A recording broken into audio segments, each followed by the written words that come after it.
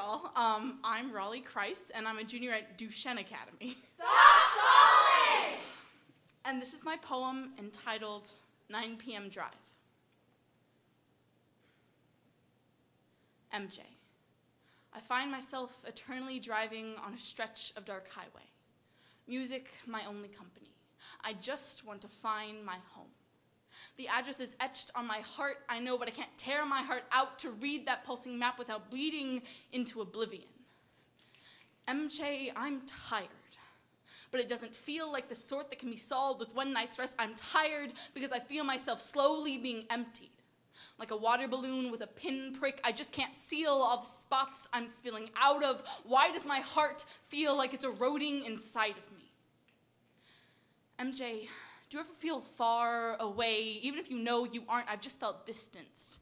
Nebulously on the fringes, I'm spinning in slick, salt-slush streets, and I don't know which way to turn the wheel. I can't see anything except dirt-spatter thoughts on my windshield, and I feel like a bad person. Because I can't do all the things I want to do and be all the things I want to be. I'm waiting at the railroad crossing. A midnight train streaks through the foggy night, so much passing me by. So I cling to my priorities as I cling to the steering wheel, even if it pains me to see so much and so many slip away. But I have to hold on to something, even if I am imperfect. Life isn't clear and smooth, MJ. If life were like that, I wouldn't want to be living it. I want you to know that I laughed uncontrollably on my ride home. Just the pure glee of youth, fluttering wildly, flying under the orange glow of streetlights and the tantalizing glitter of the stars. There's a spot of highway right next to my exit, where I've cried my way home, once from despair and once from enigmatic happiness, and now I've giggled home. It's almost cinematic, if you only saw those moments and the music and the lonely abandon of the car. I think that's why I'm living.